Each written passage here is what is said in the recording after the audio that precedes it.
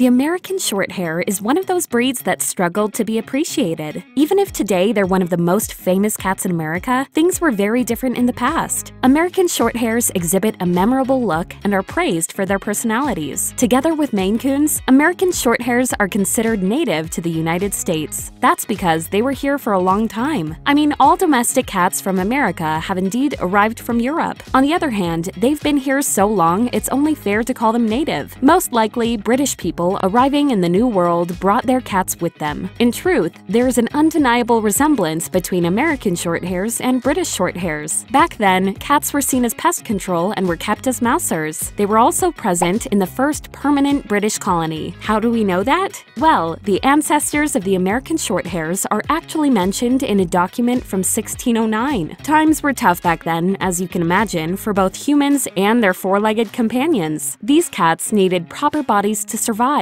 The ones that did either had or developed strong jaws and muscular bodies. In time, things got easier. As a result, in the 1800s, people started to appreciate their faithful mousers as something more. At the same time, people became more interested in showing off their cats. These hardy cats were given a name, but it was plain and straightforward: Shorthair. By the late 1800s, American Shorthairs gained the love of cat fanciers. However, the first cat ever registered as an American Shorthair was imported from Great Britain. Weird, I know. But soon enough, other exotic-looking breeds were imported into the United States. People almost completely forgot about the faithful cats that served them during harsh times. It took a while for the American Shorthair to regain its lost fame. That's because American Shorthairs looked very similar to the stray cats living in America. The familiarity of these cats' appearance made people reluctant to value this breed. 1965 was the year American Shorthairs got their official name. Coincidentally, around that time, American Shorthairs started to gain more recognition, but it wasn't an easy process. Some breeders crossed American Shorthairs with Persians. This started to take a toll on this breed's hardy look. Fortunately, breeding American Shorthairs with other breeds was banned on time. As a result, this breed's muscular appearance was preserved. Fantastic, as these cats are beautiful. American Shorthairs aren't big cats. They're medium-sized, weighing from 6 to 15 pounds. Males are considerably larger than females. Even so, they're more than enough to warm up our hearts. American Shorthairs are solidly built and have well-developed shoulders and chests. Their legs are heavily muscled, a trait that proved handy for survival. Everything about them is on the medium side, except for their head and eyes, which are pretty large. Their full cheeks only add to this breed's charm, making them pretty adorable. American Shorthair's eyes are almost round and come in any color. Their expression is alert, curious, and docile at the same time. The most sought-after and widespread color is silver tabby, with gorgeous black stripes. It's an iconic look for the breed, as most American Shorthairs come in this color and pattern. But it's not the only one. There are many colors and patterns allowed. The American Shorthair is one of the most popular breeds in the US. It's consistently in the top 10 of the most wanted breeds. However, pretty looks are not the only reason for this. American Shorthairs not only look gorgeous, but their personalities are great too. They're a happy medium sort of cat. American Shorthairs are not too active, but not couch potatoes either. They're not on top of you all the time, but for sure like spending time with you. American Shorthairs are pretty playful and keep this trait throughout their life. On the flip side, they don't do much running. When playing, they prefer to bat things around rather than having to run after them. These cats are highly adaptable and are really good with other cats or dogs. They're pretty docile and make perfect companions for families with children. When visitors come by, they're not immediately drawn to them, but are not overly scared either. They love receiving attention and cuddles, after which they'll need playtime. Even if domestic, American Shorthairs have also kept their independence. It is worth mentioning that they generally dislike being held, which is the case with most cats. American Shorthairs are sweet-tempered but also listen to you. You'll most likely have no trouble eating while in the same room with your cat. This is a big plus for these cats. If they sense they're not allowed to do something, they'll just mind their own business. They're not usually the type of cats to wake you up in the morning. Instead, they patiently wait for you to wake up. Their short coats make grooming them a breeze. Due to their highly adaptable and down-to-earth personalities, American Shorthairs are great even for busy people. They don't demand much, just a few cuddles and playtime sessions. But even if you don't have time to play with them, they're pretty skilled at entertaining themselves. It's not unusual for them to bring you catnip mice as gifts. They're great hunters, but I don't recommend leaving them outside unsupervised. A great way to enrich their lives is to install cat-proof fence extensions or build a safe cat enclosure. It makes me extremely happy American Shorthairs are so popular. They're not only amazing cats, but are usually healthy and hardy. With the proper care, they live until they're 15 or 20 years old. There are few genetic issues these cats can suffer from. That's because they're a naturally occurring breed with a high genetic pool available. On the other hand, some lines can suffer from HCM or polycystic kidney disease. HCM can develop in any cat. Unfortunately, it can cause death at a young age. PKD is most likely inherited from Persian cats, as American Shorthairs were once bred with them. But there's no need to worry, as the incidence of these conditions in American Shorthairs is rare. What I always advise anyone looking for a pedigreed cat is to talk with the breeder. Ask the breeder about the incidence of these conditions and other severe conditions in their cat's lineage. Also ask to see the genetic tests and screening of their cats. Every respectable breeder follows these procedures yearly. But how can you find reputable breeders? There are a few ways to make sure you're getting the cat from a breeder and not a scammer. If you're from North America, look for breeders on the following major cat associations: Cat Fanciers Association and the International Cat Association. You can also look up the International Cat Association if you're from Europe or anywhere else. In Europe, there's another established cat association, International Feline Federation. In Britain, there's also the Governing Council of the Cat Fancy. If you cannot find your country listed anywhere, ask your authorities where to find reputable breeders. Also, share the information in the comments. Don't buy a kitten from anyone before checking they're registered, and follow all procedures. It's the only way to make sure you get a well-cared-for kitten, and one that's less likely to develop health problems. However, every pedigreed cat comes at a relatively high cost. That's because all the tests performed by breeders are expensive. So how much does an American Shorthair cost? Pet quality kittens are usually priced between $1,000 and $2,000. Of course, prices vary depending on the category, color, and country. You can also opt to get a retired adult, about 5 or 6 years old, for less. Should you adopt instead? It's a question every future cat owner should ask themselves. Adopting a cat is always the option I recommend, as there are millions of cats in need of a forever home. Stray cats can love you just as much as any other cat, and they're almost free. They're usually overlooked as they're considered feral, but this is a misconception. Stray cats are domestic too. So if you're just looking for a companion, I highly advise you at least go and check out your local shelters before buying a cat. You can also find purebreds or mixed cats there. I really hope you enjoyed this video. If so, it would mean the world to me if you give it a like. Feel free to watch my videos about other breeds and subscribe for more videos like this one. See you in my next video!